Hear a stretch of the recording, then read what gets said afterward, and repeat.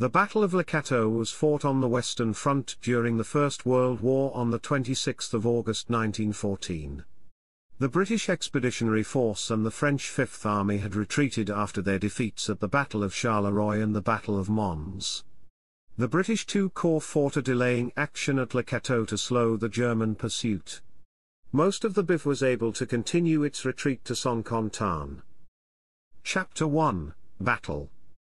On the morning of the 26th of August, the Germans arrived and attacked Two Corps.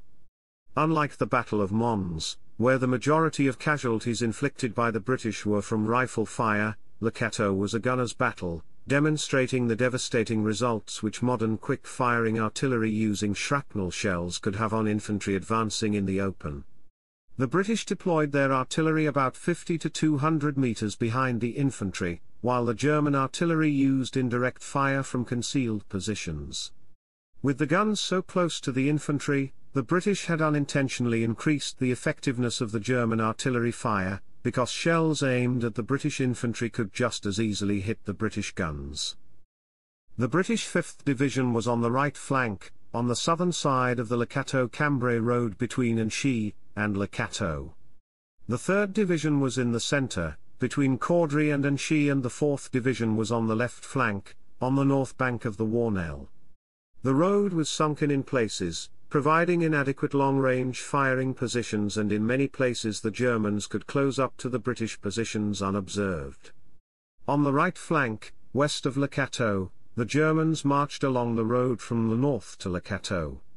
The British were on a forward slope and suffered many casualties during the withdrawal. At 3:30, Smith-Dorrien decided to strike the enemy hard, and after he had done so, continue the retreat, but the purpose of the operation was unclear to his subordinates.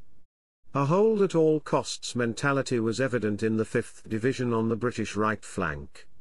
The commander of the 2nd Battalion, King's Own Yorkshire Light Infantry, was given a written order that there will now be no retirement for the fighting troops. Fill up your trenches with water, food and ammunition as far as you can. The order was confirmed by a colonel from the 2nd Corps staff. The delaying action never occurred because the order to defend arrived at the front line at about the same time as the Germans, in some places later. Nor were the conditions of a doctrinal delay observed, such as refusing to let British units be pinned down. Smith-Dorrien did not choose positions with adequate fields of fire and with prepared and hidden routes of withdrawal. Holding their ground despite many casualties, around noon, the British right and then the left flank began to collapse. The arrival of the Corps de Cavalerie Sword provided a shield for the British left flank and enabled the British to slip away, despite German attempts to infiltrate and outflank them. That night, the Allies withdrew to Saint-Quentin. Chapter 2, Aftermath. Chapter 2 Section 1, Analysis. According to Der Weltkrieg, the German official history, Lieutenant General Sixt von Armin, the commander of 4 corps, issued an order at 11:15 that coordinated the encounter battle, but there is no evidence of German command above the divisional level.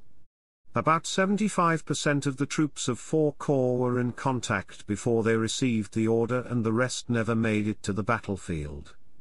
Armin had no authority over 2 cavalry corps, which fought independently. The Germans were pleased with their victory. The historian of Infantry Regiment 93 wrote, "The Battle of Beaumont-en-Chy will always be one of the most glorious days in the history of the regiment, which demonstrated that in a frontal attack against an enemy that was heretofore considered unbeatable, the crack troops of the British Army, the 93rd was not merely their equal, it was superior." 75th Field Artillery Regiment said that the battle strengthened the self-confidence of the German troops, all the more so because the British Army was made up almost exclusively of long-service active army troops, who were superbly trained and equipped. German satisfaction in part arose from a mistaken belief that they had defeated the BIF, not 2 corps and a cavalry brigade. It was this mistake which allowed 2 corps to retire, as German troops were given a night of rest instead of being sent to pursue the British forces. Although credited at the time by Field Marshal Sir John French for having saved the BIF, he later criticized Smith-Dorrien. Chapter 2 Section 2, Casualties. In 1926, James Edmonds, the British official historian, wrote that of the 40,000 British troops who fought at Le Cateau, 7,812 became casualties, 2,600 being taken prisoner. 38 guns were abandoned, most having their breech blocks removed and sights disabled by the gun crews. In 2011, Terry Zuber wrote that having suffered 7,000 casualties and with another 2,500 to 3,000 footsore and exhausted men having to be evacuated to Le Mans to recuperate, 2 Corps was not battle-worthy for at least 2 days. German losses were not declared, but were probably in excess of 15,000 men. Source: Chapter 2 Section 3, Subsequent Events. 2 Corps retreated on the morning of the 27th of August and in 2 days of marching, broke contact with the Germans. The Second Battle of Le Cateau took place in much the same area from 5 to the 11th of October 1918.